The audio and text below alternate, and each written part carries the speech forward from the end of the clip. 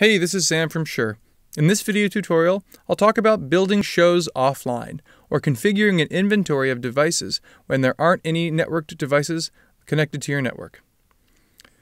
One really powerful feature about Wireless Workbench is that it has the ability to add virtual devices, or devices that aren't real, or that are not connected to your computer, but they are virtual. And you can set properties and parameters of those devices ahead of time, so that when you arrive to the venue, you can simply apply those parameters to those Shure network devices.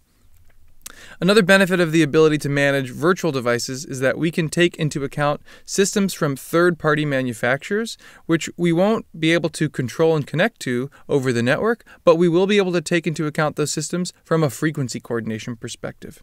So today, I'll show you how to build a virtual inventory like that.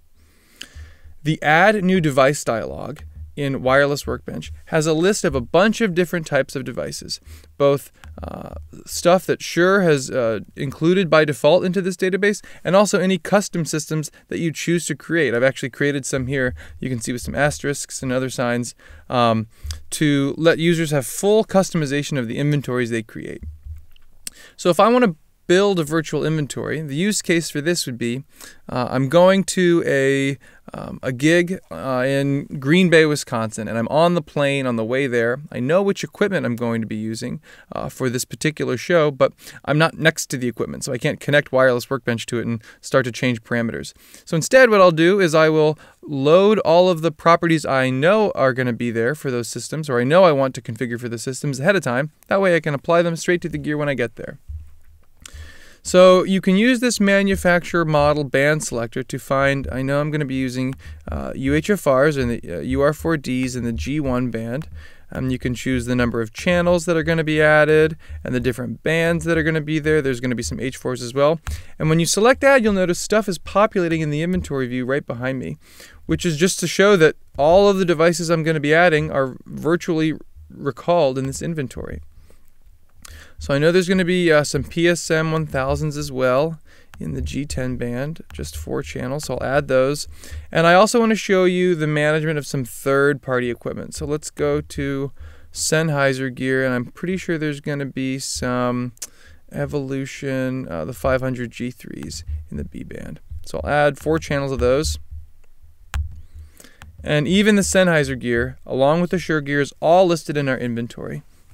So when you're done adding systems, you can take a look and basically view this virtual inventory that you've built. Now you'll notice that even the Shure capable devices are offline. That's what this gray bar shows here. When they're online, if these were online devices, they'd be green, but this entire inventory is offline or virtual, meaning it's not connected to anything. But that doesn't mean I can't configure things. So I could go through and name channels according to how they're going to be used if I have some particular scheme. I can name the rest of these channels according to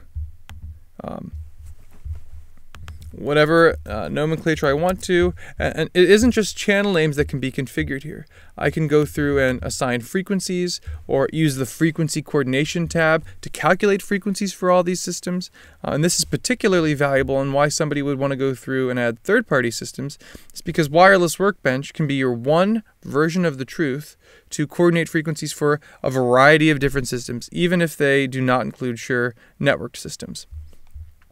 So the magic of all this is I can go through the process of configuring these devices with any amount of detailed configuration, including editing properties in the properties panel of network Shure devices that have a lot more specificity. And when all of these changes are made, I can simply save the show file. So I can say Green Bay pre-show config in all caps because that's how I'm feeling today, and save that show file. And now this show file is something that when I get to the venue, I can load up and then use the settings merging of Wireless Workbench to apply these Wireless Workbench saved settings to my online devices. So this is a great way to prep for a show ahead of time by building a virtual inventory of devices offline in Wireless Workbench.